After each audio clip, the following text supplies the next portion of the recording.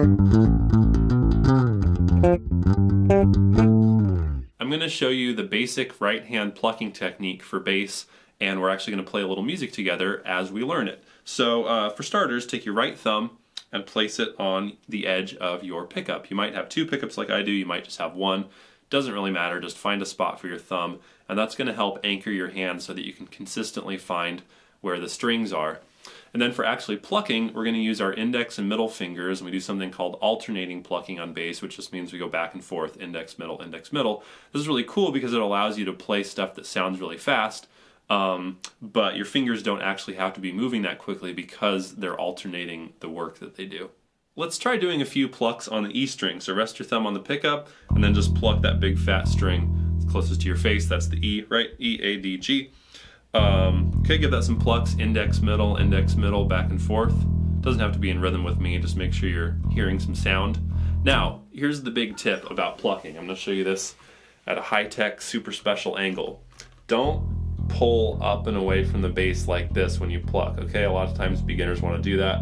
What you want to do is pull across towards your thumb. So when you pluck the E string and your thumb's resting on the pickup, your fingers are actually hitting your thumb after you pluck, okay? So you're moving along the plane of the bass, kind of like a little dude was like walking on the bass, okay? So across, not this. See the difference? If I pluck the A string, I actually hit the E string after each pluck. See that?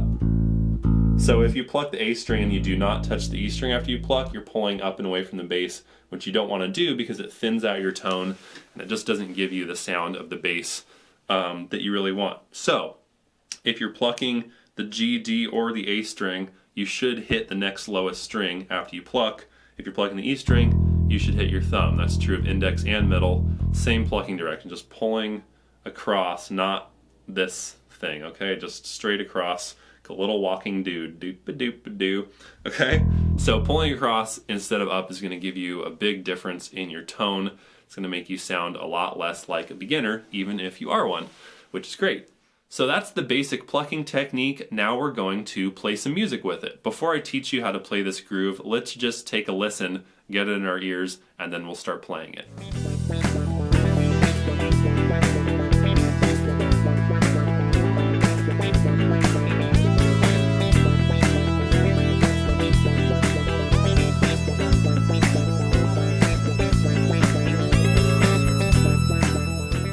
Okay, this is going to be really straightforward. We're just going to pluck open strings. We're not going to fret any notes with the left hand.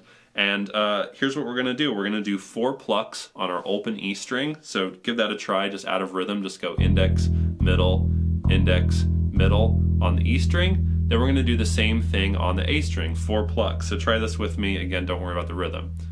Index, middle. Then we're going to go back to the E string. Index, middle to the A string, index, middle. And that's going to be a whole groove, just back and forth between those 2 strings. And this may seem a little bit simple, but a lot of bass lines really are this simple, and this is a great chance to work on this technique a little bit and play some music while you're doing it. So before we play with the track, let's try doing this together in rhythm but without the track, you and me. So I'm going to count 1, 2, 3, 4, and then we're going to do our plucks on 1 and 3. So let me just demonstrate. We're going to go 1, 2, 3, 4, 1, 2, 3, 4, 1, 2, 3, 4, 1, 2, 3, 4, and then we'd repeat. So each note lasts for 2 counts. We go 1, 2, 3, 4, and we're not playing on 2 and 4, we're just letting the note ring. Got it? Okay, so pluck on 1, pluck on 3 every single time. I'm going to count to 4 and then we'll start. Ready? 1, 2, 3, 4. Pluck, 2, pluck, 4. Index, 2, index, 4 to the A string, pluck, 2, 3, 4, 1, 2, 3, 4. Back to the E string. Index, 2, middle, 4. Index, 2, middle, 4. A string, 2, 3, 4, 1, 2, 3, 4. Let's finish on an E string pluck. Nice. So one last thing before we play this with the track, which is after you finish on the A string and you start plucking the E string, you might notice that your A string is still ringing like this. So I pluck the A string, and then I go to the E string.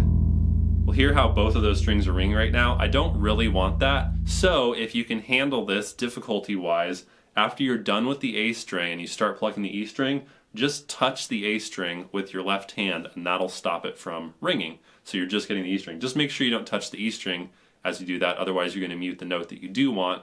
You just want to mute the note that you don't want. Alright, all the preliminaries are out of the way. We're ready to have a disco-tastic time. We're going to start with this at a slow speed, then we're going to do a medium, and then we'll do the full speed that you heard in the sneak peek. Okay, so you'll get to kind of work up your speed on this. Here we go. We're going to get 4 counts, and then we're in. 1, 2, 3, 4. Pluck, 2, pluck, 4, pluck, 2, pluck to the A string. Pluck, 2, pluck, 4, pluck, 2, pluck to the E string. Pluck, 2, 3, 4. 1, 2, 3, 4. 1, 2, 3, 4. 1, 2, 3, 4. Pluck, 2, 3, 4. 1, 2, 3, 4. 1, 2, 3, 4. 1, 2, 3, 4. 1, 2, 3, 4. Alright, we're going to move on to the medium speed. If you need more practice on the slow, you can just head to bassbuzz.com and there are extended versions of all these play-alongs at all of the speeds so you can get some more practice there. Alright, here we go with medium. 1, 2, 3, 4. Pluck, 2, 3, 4. 1, 2, 3, 4. A string. 3, 4. 1, 2, 3. E string. 1, 2, 3, 4. 1, 2, 3, 4. A string. 2, 3, 4. 1, 2, 3, 4.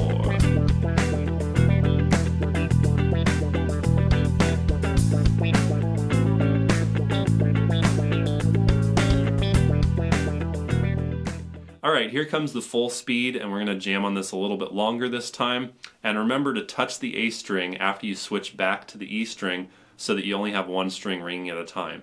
If you can think of that many things at once. If not, just have fun, don't worry about it. Okay, here's the full speed. 1, 2, 3, 4. 1, 2, 3, 4. A string. 3, 4. 1, 2, 3, 4. E string. 1, 2, 3, 4. A string. Pluck, pluck.